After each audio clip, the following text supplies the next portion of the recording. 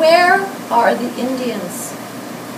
It was an innocent enough question to my dad when I was about 7 or 8. Each day on my way to school, I walked by a country store that had Indian sweaters hanging in the windows. When I went to buy penny candy, more sweaters lined the walls along with other artifacts. This was the original Hill store selling Cowichan sweaters in Koksilah, in the Cowichan Valley, overseen by Mount Suhalam. In my one-room schoolhouse, 6 grades were taught. A furnace in the middle of the room heated us, even if unevenly, and there were non-flushing toilets in the basement until the PTA pushed through to get us hooked up. The big guys ruled the little guys in the playground. Although we played cowboys and Indians, among our ragtime country group, there were no Indians in our classroom. That little school has been designated a heritage site to honor the white man's past in Koksilah. The Cowichan Indian sweaters were taken to Victoria, still under the banner of Hill's Family Store, as a tribute to the Cowichan Indians for their skills and have become famous far afield. My dad had heard the question, so one day driving down a gravel road, he pointed to some cabins surrounded by a barbed wire fence and pointed out the wool caught in the barbs. There were not any Indians to be seen, but the wool source was apparent, walking around in the enclosure. Another time we were coming off the highway onto a country road when we saw what looked like a pile of blankets on the side of the road.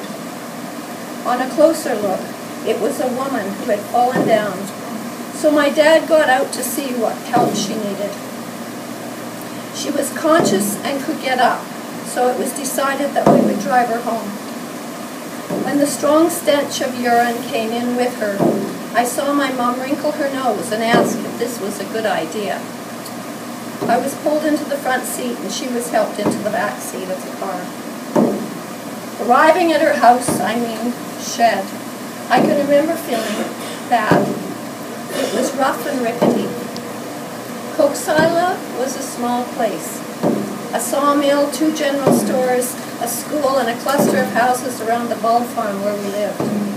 But her house was way below any standard set.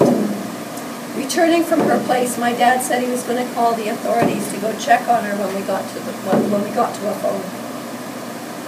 It is only years later that I realized that kids my age were sent to residential schools, leaving their families without their children in perpetual mourning. The last residential school was closed as late as, I can't remember, I think it was 1984. Yeah. 76 or 84. Yeah, it was in the, I think it was 80-something. Oh my God. It was in high school in Salmon Arm that one representative of the Indian Nation turned up in our classroom. Harold was a funny guy, and although in general program, he had to have some smarts because despite lost times out and about, he graduated with us. I don't know how he did it, but there he was, marching across the stage with the rest of us.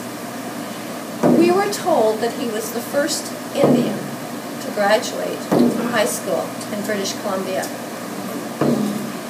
5 chiefs in full attire turned up, and we all stood up and had a moment together. 1963,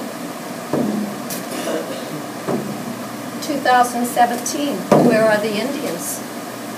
Last week in Whitehorse, friends and families of missing relatives gathered at a government hearing to ask the question, where are our Indians?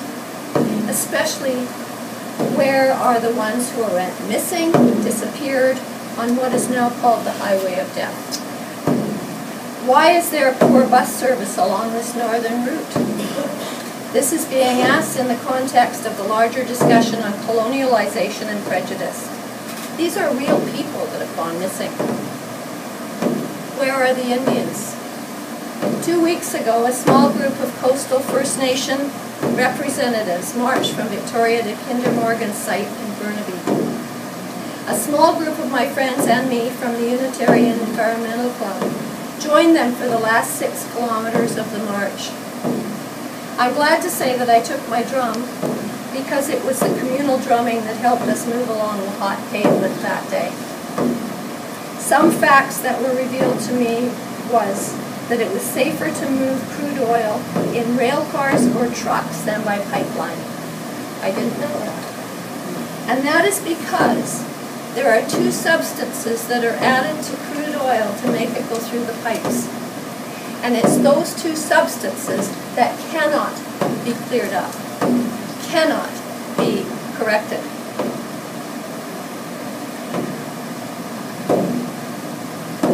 So what these people are doing is asking us to think. These are people who take the job of being custodians of the earth to heart. These voices that know that destroying the habitat kills those that are dependent on the habitat, and one day that will be you, me, and our children. Then the question will be, where are the people?